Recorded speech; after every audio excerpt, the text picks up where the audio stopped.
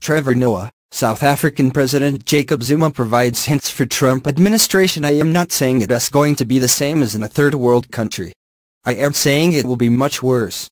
No one really knows what President-elect Donald Trump will do once in office, but comedian Trevor Noah has some ideas. The Daily Show host says Trump shares many similarities with South African President Jacob Zuma, whose reign has been marred by repeated scandals. Noah, a South Africa native, explained qualities that Zuma and Trump share on Tuesday night's show. Like Trump, Zuma has a large rural base, lashes out at the media, threatens to jail rivals, and has been accused of serious financial conflicts of interest.